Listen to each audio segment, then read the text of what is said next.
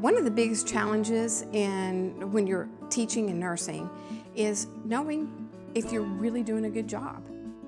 And how do you evaluate yourself, other than those yearly evaluations you might get by your dean or director that probably doesn't even attend your courses? How do you know if you're really doing a good job? Now, in the position I'm in, I know that can be done by just looking at the data. We have such good data that comes from our HESI tests, whether it's specialty exams, custom exams, exit exams. There's such rich data there. And a faculty can even drill down to their individual topics that they taught and see how the students performed on that data. And it's also nationally normed. If I had had that, it would have made a huge difference. I had it, I just didn't know I had it at the time, so now I know. There's also data inside EAQ to know how your students are performing.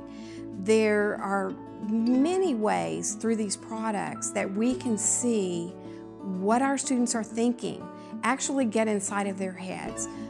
For example, with SimChart, the faculty can go in at any time as they're in progress within the product and see what their students are doing and what they're thinking and make notes back to their students. So lots of things about the product I didn't know when I was teaching that I wish I had known.